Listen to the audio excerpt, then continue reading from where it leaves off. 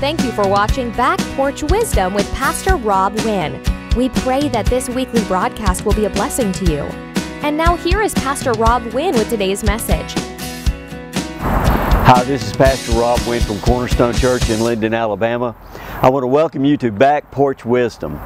For the last couple of sessions, we've been talking. I've heard this phrase in my heart: "You don't have to die." And so I knew it was really more for physical healing, because Christians are dying from cancer and from all kind of diseases, and Jesus, by His stripes you were healed. In 1 John chapter 3 verse 8 it says, "For this purpose the Son of God was manifested, that He might destroy the works of the devil." And actually, on the cross, He destroyed the works of the devil from forevermore. He said, "It is finished." And so, Jesus is not going to heal people. He has healed people. It is a receiving problem when people don't get healed. And so you need to know that Jesus has already done the work, and that you have the power to choose. In Deuteronomy chapter 30 verse 19, He said He's setting before us life and death, blessing and cursing. Choose life that you and your seed may live. Now Jesus is that life. And that life paid for, according to Isaiah 53, He bore our sicknesses and carried our diseases. And He also bore our sins away. And so you don't have to be sick anymore. You can be healed by Jesus Christ if you'll only receive it. In the book of Romans chapter 5, we find out He's given you the power to be able to choose. You find that in verse 5 He says that the hope does not make ashamed, for the love of God was shed abroad in our heart by the Holy Ghost. In other words, God was shed abroad through Jesus Christ in our hearts, and it shouldn't be disappointing you in any area of your life. And so I want to drop down to, though, verse 15 through 17 and read this. It says, "But not as the offense, so also is the free gift.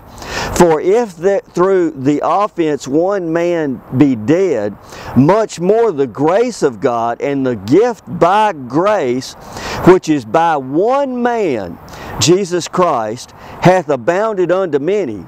And not as it was by one that sinned, so is the gift.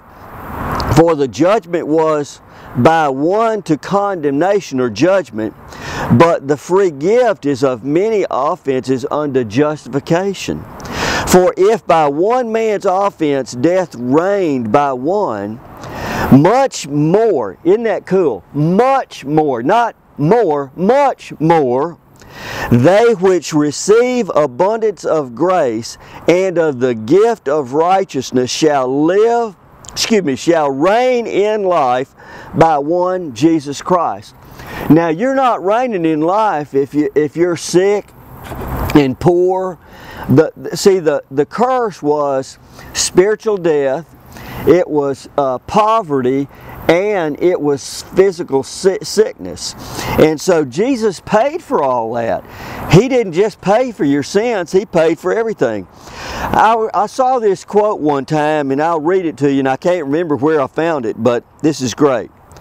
"Mercy is the outward expression of compassion or love or God. It assumes need on the part of him receives it, and resources adequate to meet the need on the part of him who shows it. Mercy is the act of God, where the end result is peace to the heart of man. It is the ability to feel misery with another and show actions to alleviate the misery. Mercy has one purpose, which is to help those in need. Mercy is the outward act of showing God's love to someone in trouble, even if it is of their own making. Grace gives you what you do not deserve, and mercy doesn't give you what you do deserve. They work together in every area of our relationship and fellowship with God through Jesus Christ. You don't have to die. See, Jesus has made it possible that whether it's spiritual death, whether you're living in sin and you need to be saved, or you're backslidden, you need to come back to God, Jesus has made it possible that just by asking Him into your heart, you can come back to God. If you're physically sick in your body or your mind, Jesus is able to clear that up. When you think about the madmen of Gadara, they were crazy as lunatics and cutting themselves and doing all kind of demonic things to themselves, trying to hurt themselves. And when Jesus came on the scene and they received Jesus Christ as their Lord and Savior, Jesus caused them to become into their right mind. And they said such a heart they wanted to follow Him, but Jesus said for them to go back to where they're from and to witness to those people about the miracle working power of God. And so today, if that's you, if you're sick in your mind, you're sick in your body, the Bible says by His, in 1 Peter 2, verse 24, by His stripes you were healed. And so let's pray that prayer first. If you're not saved or if you're backslidden, let's pray for you to get to God. Say this with me. Heavenly Father, I believe that Jesus Christ is Lord and that you raised Him from the dead to save me. I believe it with my heart and I've said it with my mouth. I am your child right now. Now let's pray for healing. Say this with me. Heavenly Father, I recognize right now the Lordship of Jesus Christ, and by His stripes I was healed. And so I receive that into my body right now, the healing power of God, and I believe it in my heart, and I've said it with my mouth. I believe it's a done deal right now. So go on Cornerstone Church, the number 4, the letter U.com, and give me a report. You can see all the messages, the different messages. And then go on YouTube. There's a book called Healing the Sick by T.L. Osborne. You can actually hear T.L. Osborne reading that book. Faith comes by hearing, and hearing comes by the message of God. God bless you and have a good day. If you're ever in the Linden, Alabama area, we invite you to worship with us at Cornerstone Church. For more information and other resources, visit our website at cornerstonechurchforyou.com.